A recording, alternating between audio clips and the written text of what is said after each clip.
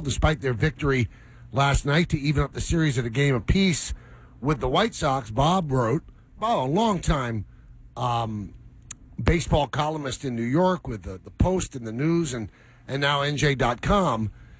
He wrote that there is absolutely zero consideration, no matter how the season goes, that the Yankees are going to relieve Brian Cashman of his duties.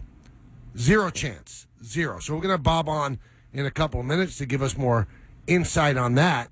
But that's kind of the way most people figure it's going to go anyway, considering that Brian does have 3 years left on his contract at big money. He has the ultimate trust of Hal Steinbrenner. And also in the story, Peter, it kind of intimates that the guy who might be on the hot seat, just because he has a year left on his contract, is the Yankee manager, Aaron Boone.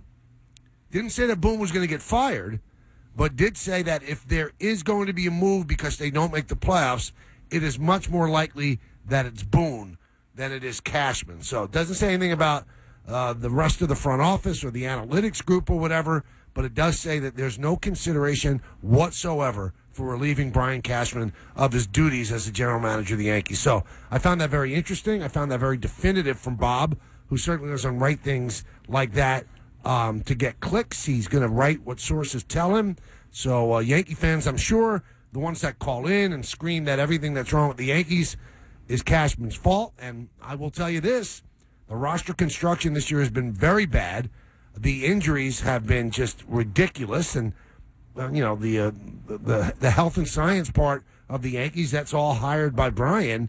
And putting together the roster is Brian and his staff as well. So if this team doesn't make the playoffs, I don't think it's on Boone at all. And I've said that over and over. Seems like that struck a nerve with Yankee fans, Peter, that Boone's part of the problem as well. I don't think they know. I really don't, all due respect. I don't think they know exactly what a manager does in this day and age. And they don't appreciate the fact that this team has been ravaged by injuries. Other teams have too. I mean, you look at the Astros and the amount of games they've lost from Yordan Alvarez and Jose Altuve, and still they're having a good year. But the fact that the roster just didn't even have a left fielder, didn't have a third baseman going into the season. Rodon's been out for half the year. The fact that Boone has them 4 games over 500, I think would indicate that he hasn't lost a team, Peter. Absolutely. And the news today sort of worries me for Aaron Boone, because it's sort of my opinion, Michael, that if nothing were to happen this particular season, assuming, of course, that things continue to not go swimmingly and they don't make the playoffs, or they maybe get swept in the first or in the wild card or whatever, the fact that there's no way anything would happen to Cashman, to me, Michael, that just raises the chances that something does happen to Boone. And I cannot see how, in good conscience, you could look at this team, and if they do, in fact, fail this season, view Aaron Boone as more of the culprit than Brian Cashman. I think it's almost impossible to see it that way. And I think what it does is it comes down to contractual status, too. First of all, Brian's been here 30 years and has 3 years left on his contract. And as far as I know, I think he makes like $4 or $5 million a year, if not more. And Aaron Boone doesn't make near that. He has just a year left. And what we've seen from Hal so far, he doesn't like to pay people to not work. And he is not a guy who fires people just for the theatrics of it. That's not what he does. That's what his dad did, but that's not what Hal does. So I think he still trusts in Brian Cashman. He really does. But, we've had him on the air, Peter, and he said, if this team doesn't make the playoffs, I'm going to ask some serious questions.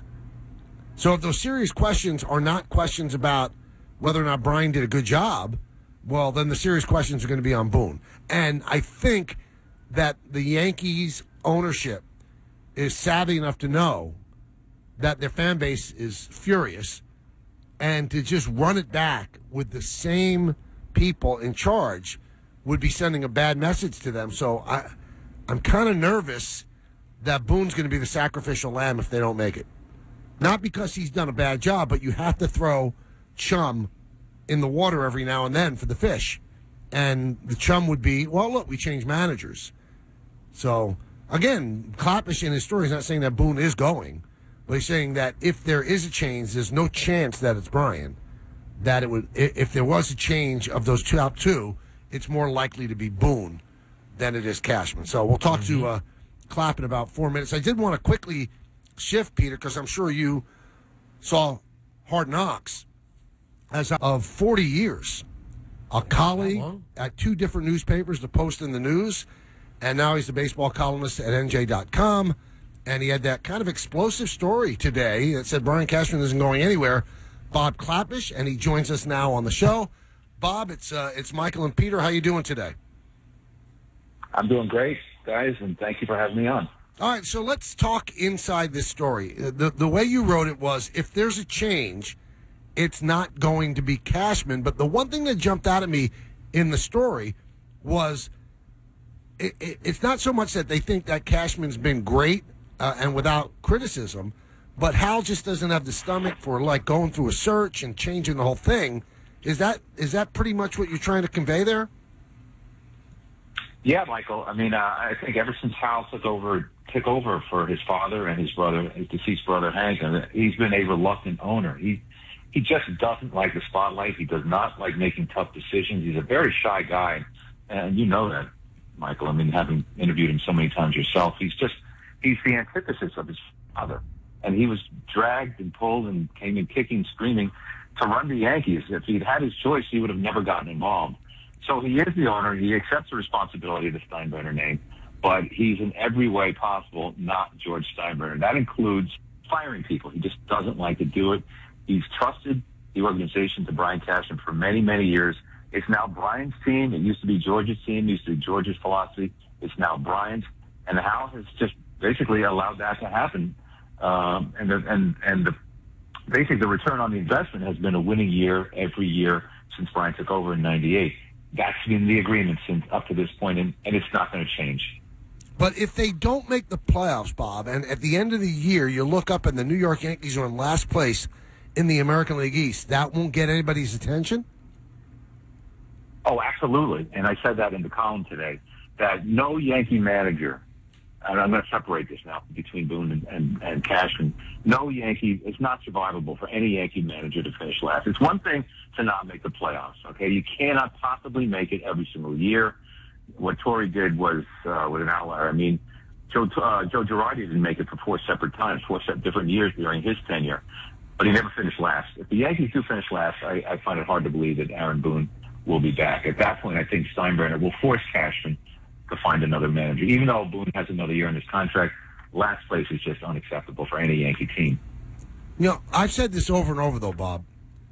I think it would be almost hypocritical and somewhat disingenuous to pin this on Boone if they finish last. I look at the fact that they're 4 games over 500 with a completely flawed team, roster construction that's questionable, and another year of a slew of injuries. I don't think Boone's done a bad job at all. No, he's not done a bad job. And look, he's a great guy. Everyone says it, and it is true. He's a good person, and the players like him. There's a healthy atmosphere in that clubhouse. You certainly don't have the problems that, let's say, the White Sox do, and that's largely due to Boone. He's a good human being, and the players that thrive in that because they know that they have a quality person at the top. However, and this is a big however, you can be a certain kind of manager with a 100-win team. And Aaron Boone was the perfect manager for a 100-win team because he keeps the harmony, he keeps the peace, he doesn't let the big egos clash with each other. He's the perfect guy, basically, to let a team that good run on autopilot. But, and again, here's the but, you have to be a different manager when your team is winning 85 or 90 games. You have to be a different person. You have to be able to exert pressure on your players that say, this is not good enough. And that, in that respect, Boone is lacking. He just has not emotionally equipped. I don't know what the deficit is, but he has not been the right kind of manager for this particular team in this particular season. The Yankees need more from him, and he hasn't provided it. So you don't. I'm assuming, Bob, you don't disagree with the assessment based on what we learned from your article that if things don't improve, nothing will change with Cash, but Boone very likely could be gone. That's the way I was told, and I believe it. I think that Boone will be gone if the Yankees finish last or next to last. I don't even think not making it to the playoffs would be a damning indictment against them. I think if the Yankees played well and they finished a game out, it came down to the last game of the season, if they were competitive all the way through, I think even that would be forgiven by Hal Steinbrenner. But finishing last, absolutely not. And I think there'd be a price to pay also on Cashman's part. It won't be with this job. I mean, he's got a contract through 2026. He's not getting fired. That was made very clear to me. I believe that he's not getting fired. However, if the Yankees finish last, I think Hal Steinbrenner would go to Cashman and say, look, the way you're operating isn't working anymore. Whatever you do, it's time to change. Your analytics, your love of analytics is not returning anything on investment. We're finishing last, and something is wrong here. It's up to you to find a new method to win games and evaluate talent. I could see that happening. So when you look at this team, Bob, I mean, you've been around the game forever, and we both known Cashman for 30 years since he was an intern at the Yankees. What has gone wrong? What's the reason for the struggles? Well, look, almost every assumption that the Yankees made, that the hierarchy made at the start of the season, has failed to materialize. I mean, nobody thought that Severino would be one of the worst pitchers in the major league. Nobody thought that Rodon would be this bad. I mean, they spent $162 million on this guy, thinking that he'd be a plus starter. He could be Garrett Cole's wingman.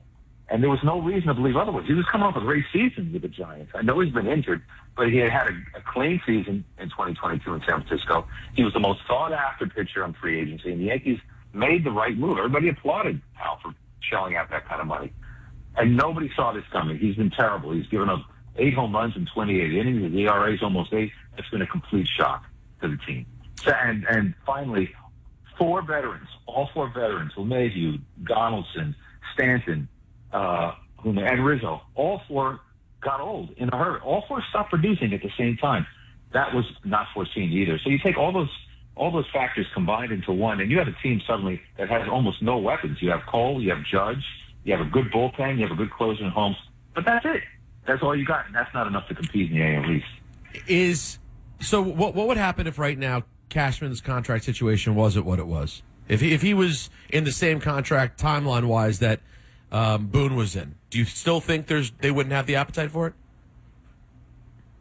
I don't think Hal has the appetite for it, period, under any circumstance. However, if there was only 1 year left, I think they'd be having a different conversation. I mean, Hal does not like to pay people to not work. I mean, it's just, as I said in the story, and as a person who's familiar with Hal and has known him for years has said to me, it's just not in his nature to punish people, fire them. He's just not a punitive guy like his father. But I think that he would be forced to act if Cashman didn't have 4 years of job security. There would definitely be a different conversation. I think just for the public's sake, Hal has to show that he's doing something, that losing is not acceptable. So, yeah, theoretically, I think it would be a different circumstance. Bob Klapisch, NJ.com, is our guest here on the Michael Kay Show. You know, you mentioned that he might call in Cashman and say we've got to do things differently. But, Bob, from what I know, Hal is a guy who truly supports analytics. So, I mean, does that mean changing the analytic people or going back to an old-school baseball guy? I think there is already a subtle shift towards old school. Look, I mean, Sean Casey, who you're going to have on your show in a couple of minutes, is proof of that. I mean, Cashman fired Dylan Lawson, which is basically admitting he made a mistake by going in all in on analytics for the hitters. There's more to evaluating hitters and hitting and the craft than analyzing it on an iPad. Sometimes you need real-time experience from somebody who's actually done it at the major league level. I think Casey was a good choice. He probably needs a full spring training to work with these guys if he wants to do it next year, but it's the right move. Bring in Omar Minaya and Brian Sabian, who are old school executives and talent evaluators, is also an endorsement of the way things used to be. Look, times have changed, Michael, and look, you and I go far enough back, we've covered the Yankees far enough in the past to realize it's just not the same in every aspect. I mean, you go into that clubhouse and you just don't get the sense that winning or losing on a day-by-day basis has that same emotional impact on the players. In part because there's now 3 wild cards, right? I mean, Derek Jeter and Paul O'Neill, Mariano, Tino, were never comforted, never had the safety net of 3 wild cards. You have that now. And I think probably the worst thing that could happen, I mean that figuratively, not literally, but the fact that the Phillies won 87 games last year and made it to the World Series. Now everybody's thinking all we have to do is win 87 games or 90 and we're fine, which is why you hear a lot of the Yankees say, and Boone, look, there's still time. It's still in front of us. Well, there's 48 games left. There's not that much time. They're 4.5 games out in the wild card. The situation is not good. The odds are not in their favor, and yet I don't sense that great urgency that, man, we have to do something now. I haven't gotten that sense from the Yankees this year. I mean, is it possible if you're on a team where when you strike out like 18 times, your manager comes out and says, well, besides the strikeouts, I liked what we did, that maybe the sense of urgency just – you said in some ways Boone makes it a really peaceful locker room. You just wonder, if he makes it too peaceful a locker room. Yeah, I mean, look, and I've written that many times. I mean, Aaron Boone at some point has to say, look, this is not acceptable. You can't say that we did well except for the 18 strikeouts. It's an embarrassment. No major league team should strike out 18 times. I don't care who you're facing. Maybe Sandy Koufax, but other than that, there's no way the Yankees could go down to Baltimore and allow themselves to be struck out 18 times. It is an embarrassment. It was an embarrassment, and yet Aaron Boone won't say it because that's not the kind of guy he is. He wants everyone to feel, okay, look, let's put it behind us. Let's do it tomorrow. Let's do it. We'll come back tomorrow. Eventually you run out of tomorrows by saying that. Bob, well, they struck out 17 times yesterday and won. So, I mean, that's part of the DNA. That's part of the way the team is put together. Well, that's part of the way baseball is played now. I mean, there's certainly not the same stigma of striking out that there used to be. And, that's a shame. Mm. Oh, did we lose Bob? I'm here. Oh, there you go. There you go. I'm here. Yeah, I'm here. Yeah. Did you hear the last thing I said? I did not hear the last part. What'd you say? I said, well, look, there's certainly no stigma. There's certainly not the same stigma of striking out in this day and age that there was back in the 80s and 90s. In that sense, the game has changed for the worse, and you certainly can't strike out 17, 18 times a game and feel good about it. I'm sorry. That's unacceptable. Now, Peter, before we let Bob go, I want you to know who you're talking to here. Bob still, I'm not going to say what his age is, but he's close to my age. He pitches on a semi-pro team. They were just in Michigan, and they finished third in the country. Bob, when are you going to give it up? Well, first of all, the name of the team is the Hackensack Trophy. It's an 18 and up league, so it's really, really good, great amateur baseball. So to my teammates who are listening, and they are all big Yankee fans, Michael, say hello to them. My formula for my career, I am going to stop pitching when the day my age exceeds my fastball velocity, and I'm not there yet. So wow, I like it. Right? So I still got a couple of years to go. Well, very, very interesting column today, Bob. Thank you so much for coming on. It gives us a lot to think about, and I know Yankee fans are not going to be pleased with what you're reporting, but we'll see if the Yankees make the playoffs, or maybe all of this goes away. We'll see. We'll see. Yep. Thank you, Bob. I'll see you at the stadium. Thanks, guys. Thanks for having me on. All right. Take care. Those are Diamond Notes brought to you by